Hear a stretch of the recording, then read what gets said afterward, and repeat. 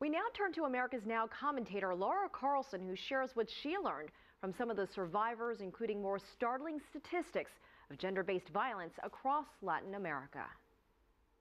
As the drug war in Mexico and Central America captures headlines all over the world, there's a silent side to it that few people talk about. Violence against women has become a crisis in the region. It's not just that women make up a growing proportion of the rising death toll. They suffer specific forms of violence because they are women, and often because they're on the front lines in defending their families and their communities.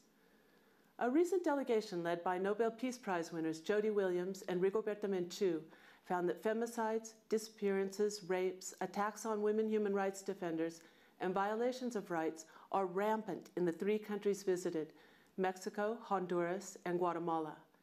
I had the honor of being part of the delegation, and what we found after hearing hundreds of testimonies from women survivors and human rights defenders is that women are being attacked by both organized crime and by the armies and police charged with protecting them. In Honduras, the coup of June 2009 and the post-coup regime led by Pepe Lobo has led to a major increase in femicides, often with the complicity or involvement of government officials and state security forces. 685 women were assassinated in Guatemala in 2010, compared to only 213 in 2000. In Mexico, femicides have gone up 40% since 2006, the year the war on drugs was launched.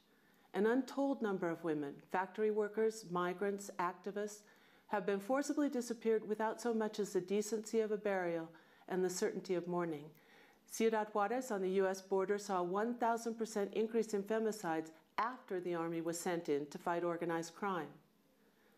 Violence against women flourishes in societies given over to bloodshed and lawlessness.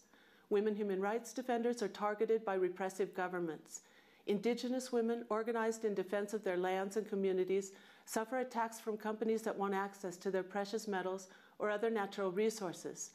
Women who dare to speak up on abuses by military and police forces or to call for justice in crimes against loved ones are silenced. Where drug cartels battle for turf, women's bodies become the medium for macabre messages of brute force. Sexual violence is a routine part of the assassination of women because it signals domination. Many women have responded by putting their lives on the line to demand justice. With 95% of crimes going unpunished in these countries, they refuse to give up. These women have gone from being the bereaved to the brave. Hundreds of mothers whose children have been disappeared or assassinated marched in Mexico City last Mother's Day.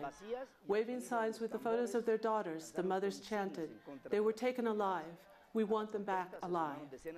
One woman told the crowd, "We'll keep struggling, even if it costs us our lives, to see the day when the assassins are brought to trial. We want justice." Only the most callous or cynical of societies could ignore her plea.